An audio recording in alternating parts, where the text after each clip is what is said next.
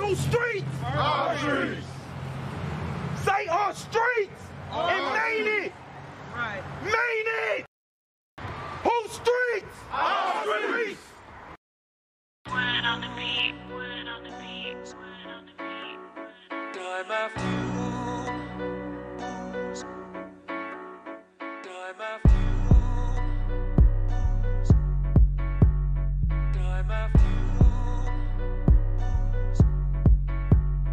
time after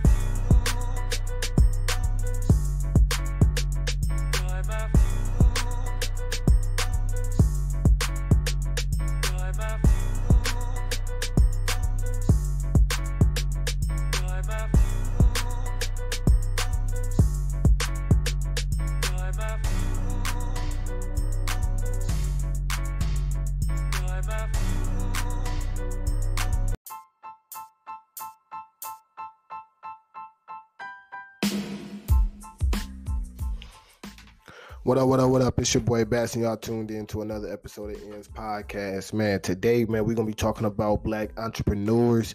One in particular, he started out in the music industry, but, transitioned into real estate, sports, you feel me, and just continuing to, expand his portfolio, you feel me? Shout out to Texas, you feel me? The Don of Houston, J.Prince, man.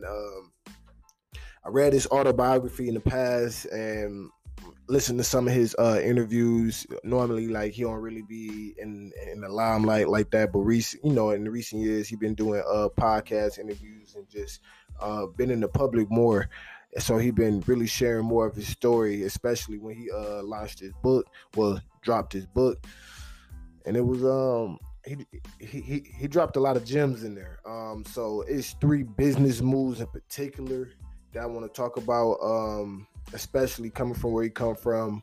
So just going into J.Prince, like the book was his book was just a lot of detail, just sharing the story about how he bounced back from losing his sister, who was hit by a train, and just seeing that and moving and basically reshaping his mindset.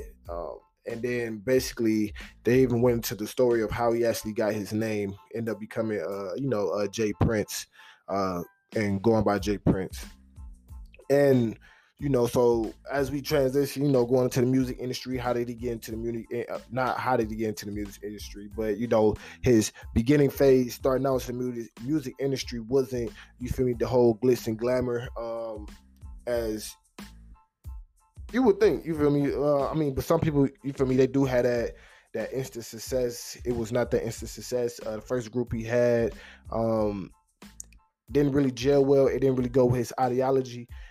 He was really looking for that real Houston, you feel me, that ghetto sound. You feel me? Like, basically, yeah, like that sound because he felt like every hood could relate to it. It's all the same struggle. We all go through like common struggles, you feel me? So it's like,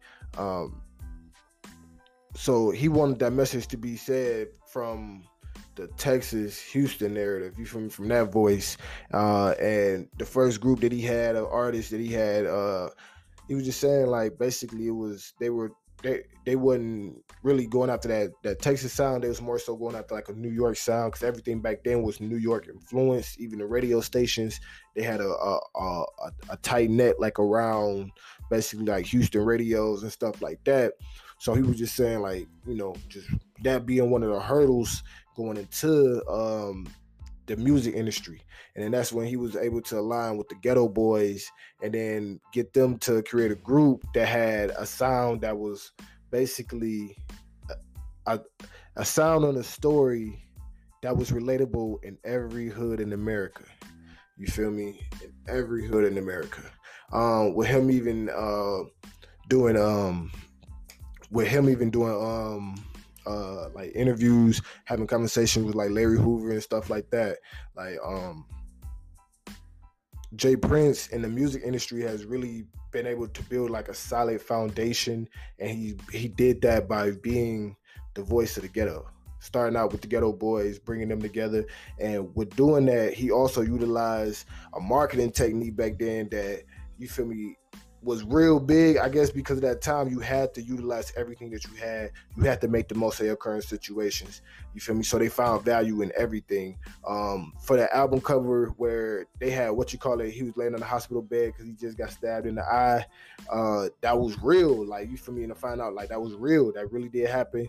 You feel me? Real deal situation. And it was in the heat of the moment. They took advantage of the situation and going against, you feel me? I mean, I don't know. Me thinking like, I don't know, like, you don't know if that'll be acceptable or not, but it's like, you feel me, like, boom, put it out there, like, shit, put it out there, man. Like, for real, just put it out there, because this is what's real, and this is what's really going on. He put it out there, you feel me, and like I said, Ghetto Boys had one of the like the hardest responses in the hood, and that was like before, like, I was really into like hip hop and, you know, music like that, but I just grew up like, you feel me, like my mom Dukes,